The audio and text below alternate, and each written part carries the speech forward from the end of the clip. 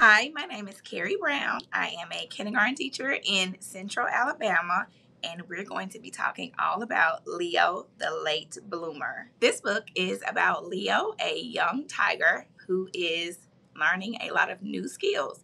His dad is a little worried that he isn't learning as quickly to read, to draw, to write, and even to talk.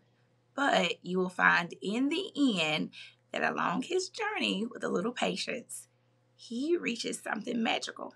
A few lessons that you can do with this book is teaching perseverance, which is huge in kindergarten because all of our skills are new skills. So sometimes our students struggle, and this shows them that it is okay to not get everything in the beginning. This is also great for teaching problem and solution in a way that kindergarten students can actually understand. One idea that I had to use Leo the Late Bloomer is to have your students actually think about something they've struggled with and they overcame. And so they can either draw a picture or they can write out with sentences what was a difficult task for them and how they overcame it and achieved it with a little bit of patience and a little bit of time. To incorporate some type of fine arts, I really thought kindergartners would love to make a tiger and then they could add that to their drawing or their writing piece. One easy idea that they could do is to grab a paper plate, one of those white paper plates with the ridges, and they could just color or paint the entire paper plate orange. They could paint or draw on some little black stripes, add on some eyes, and they got a Leo the tiger. After I read the book with my students, they were super excited.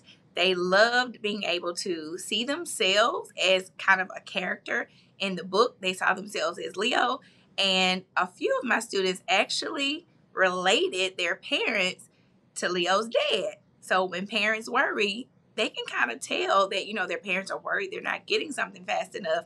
We had a lot of text-to-self connection with Leo the Late Bloomer, which I thought was really awesome because in kindergarten or just with primary students, it's really hard sometimes for them to see themselves as the character or put themselves in that situation. And this book made it so easy to make that connection. So I was excited. Right after Christmas, we introduced so many new skills in kindergarten, and they're really, really hard. Like addition, subtraction. We are full on reading. They have to blend. And I kids struggle a lot when I first introduced the skills. And I think this really helps those that notice they're struggling, because sometimes it's a little heartbreaking when they can tell they can't do something. But this book will absolutely encourage them and inspire them to say, hey, if I can do it with a little bit of work, you can too. Leo the Late Bloomer is the perfect addition to your classroom library or your home library.